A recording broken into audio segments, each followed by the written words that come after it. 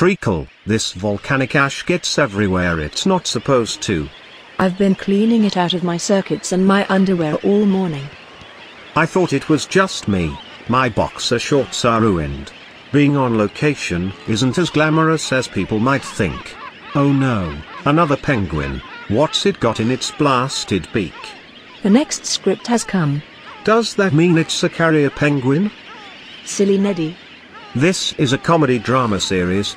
We can't be morose and argumentative all the time. To Shane Edward. How many episodes are we on now? This is episode 6. 6 episodes, oh my god. It's like we're in a proper real life series. How many episodes are left? 6 more.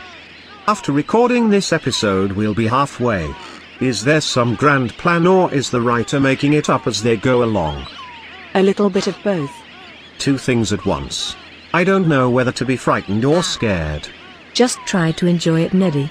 I'll try my best, but I'm not making a legally binding agreement. Treacle? Yes, Neddy.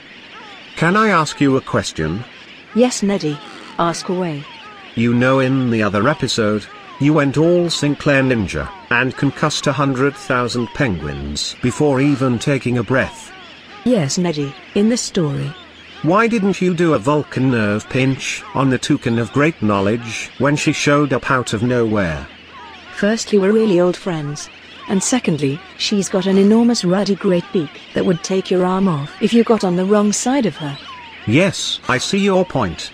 Don't move, Neddy. What have I done? You haven't done anything, Neddy, but please stay right where you are. As long as I get to move before next Wednesday. Why next Wednesday? No reason, I'd just really like to move before then.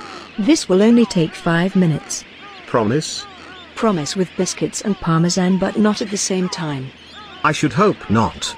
Just lift your head up and look straight ahead of you. What am I looking for? Argentina. Argentina, where? Several hundred miles in that direction. Are you sure? There's a sign with the exact distance on it, but that part was covered in seagull guano. Not to mention the big pile of even more guano on the ground. If it wasn't for the sulfurous volcano continually burning my diodes, it would have stank to high heaven. Whoever named it Mount Curry wasn't kidding. They certainly weren't. Now let's turn you round a bit. That's it, now you're facing Africa.